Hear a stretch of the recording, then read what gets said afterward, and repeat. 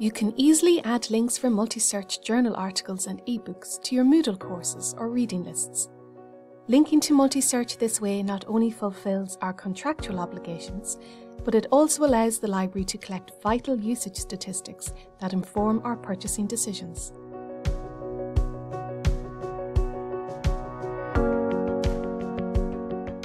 First, find the journal article or ebook you wish to link to. You can do a keyword search or type in the full title if you know it. You need to use a DkIT Library resource link to do this, such as the search box on the library homepage, the MultiSearch homepage, or the library's database lists. Going through the publisher's own websites will not guarantee access.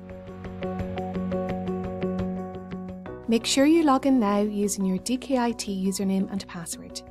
This is an important step as it will prompt students to log in later. Navigate to the full text of the article or ebook. Copy the full URL from the address bar at the top of the page, and then paste it however you wish into your Moodle course.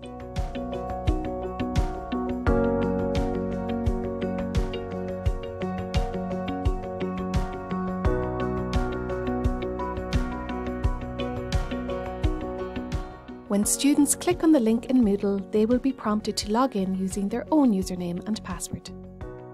You can test this by opening a new browser and checking the link in a student role.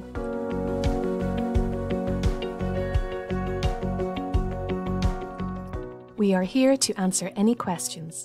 You can email us, check us out on social media, or call into the library in person.